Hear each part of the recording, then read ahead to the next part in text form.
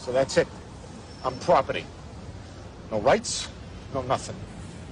Ted, dude, I'm so sorry, man. I mean, this completely sucks. I feel terrible.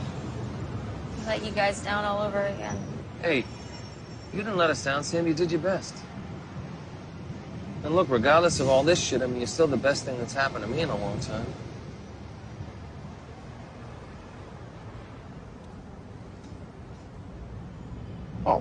That's great. That's fucking great. I'm glad you guys are so happy.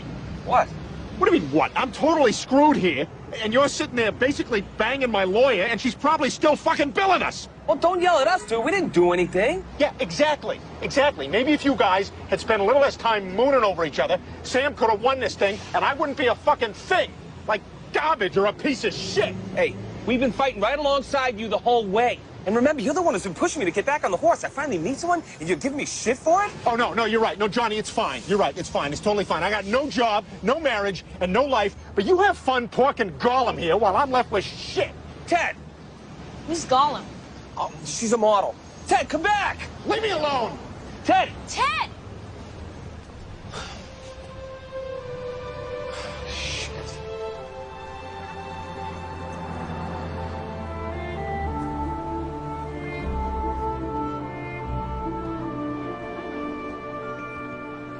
Whoa.